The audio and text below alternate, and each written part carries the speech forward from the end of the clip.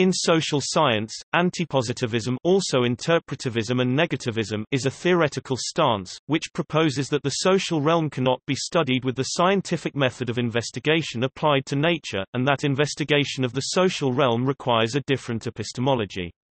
Fundamental to that antipositivist epistemology is the belief that the concepts and language that researchers use in their researches shape the perceptions of the social world they are investigating, studying, and defining.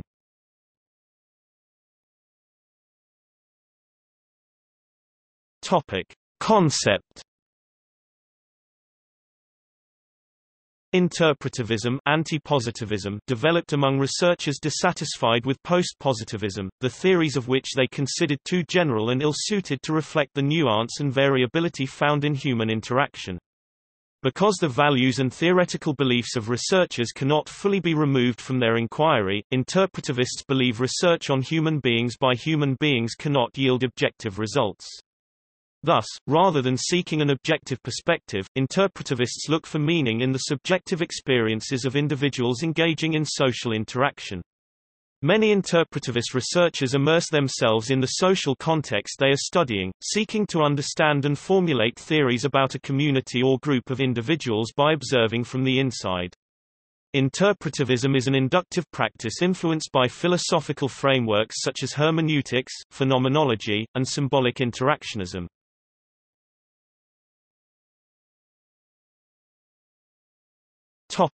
History. Beginning with Giambattista Vico, in the early 18th century, and later with Montesquieu, the study of natural history and human history were separate fields of intellectual inquiry. Natural history is not under human control, whereas human history is a human creation. As such, antipositivism is informed by an epistemological distinction between the natural world and the social realm. The natural world can only be understood by its external characteristics, whereas the social realm can be understood externally and internally, and thus can be known. In the early 19th century, intellectuals, led by the Hegelians, questioned the prospect of empirical social analysis. Karl Marx died before the establishment of formal social science, but nonetheless rejected the sociological positivism of Auguste Comte. Despite his attempt to establish an historical materialist science of society, the enhanced positivism of Emil Durkheim served as foundation of modern academic sociology and social research, yet retained many mechanical elements of its predecessor.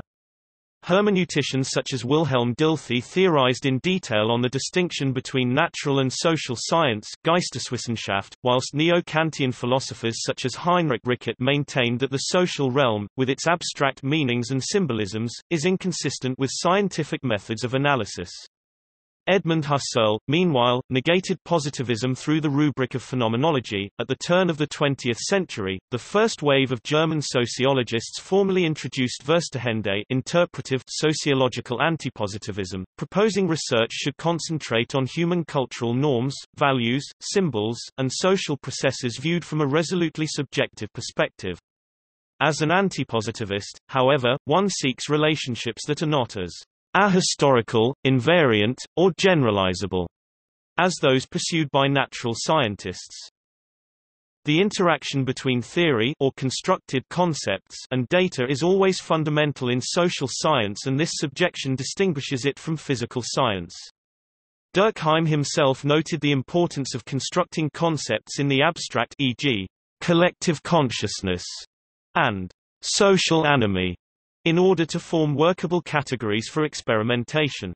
Both Weber and Georg Simmel pioneered the Verstehen or interpretative approach towards social science, a systematic process in which an outside observer attempts to relate to a particular cultural group, or indigenous people, on their own terms and from their own point of view.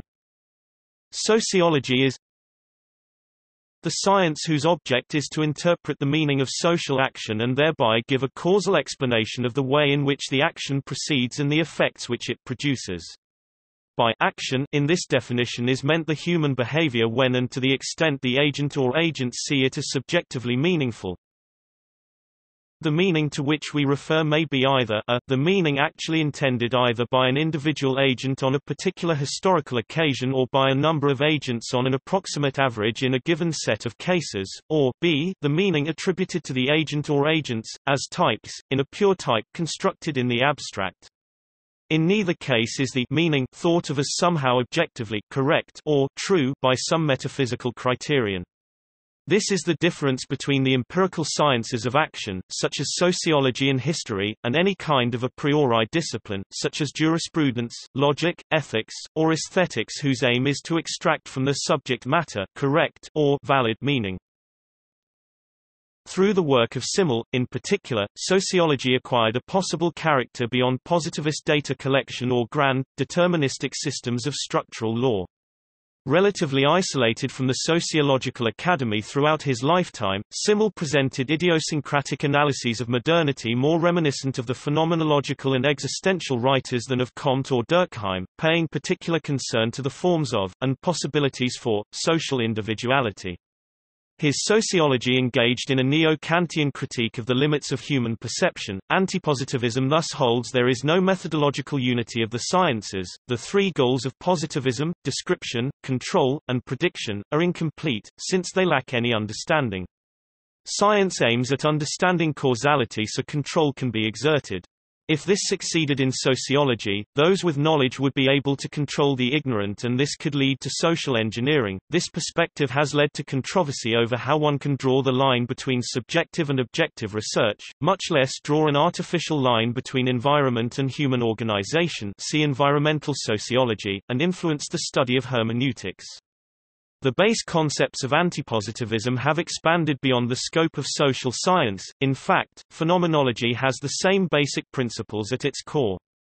Simply put, positivists see sociology as a science, while antipositivists do not.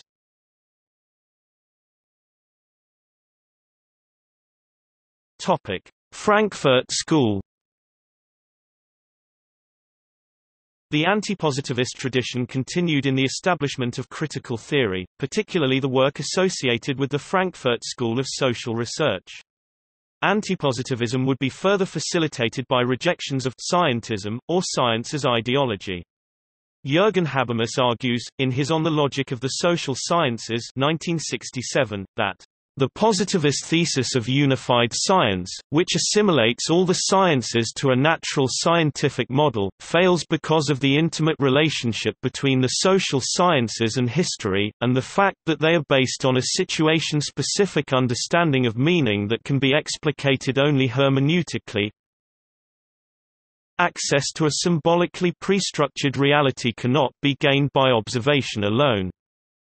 Sociologist Zygmunt Bauman argued that our innate tendency to express moral concern and identify with the others once is stifled in modernity by positivistic science and dogmatic bureaucracy.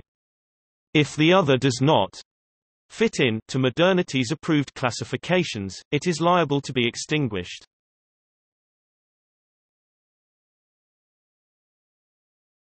Topic: See also